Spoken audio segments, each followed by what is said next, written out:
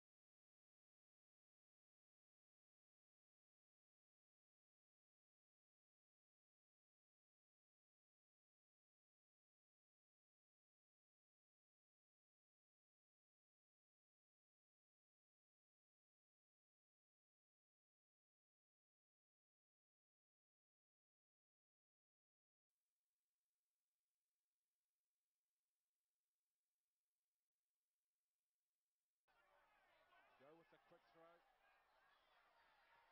Now, Keresoni with a return. It's a brilliant one from the fullback. Away from two defenders. The field, and now here they go, Usuz. Now in the middle of the field, and now here they go, Usuzuki. And now on the counter-attack, Keresoni skips away from the first defender. Goes to the ground in the tackle of the second. From Fiji, Redama. Keresoni!